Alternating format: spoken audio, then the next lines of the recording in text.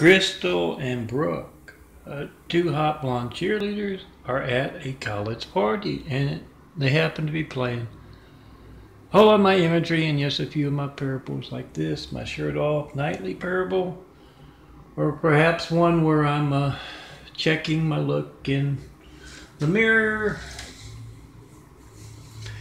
And Crystal and Brooke just keep going on and on. Oh, can you believe that guy? And Lydia says to Amy, oh, they have got it bad. Yes, they do those tests at those college parties often.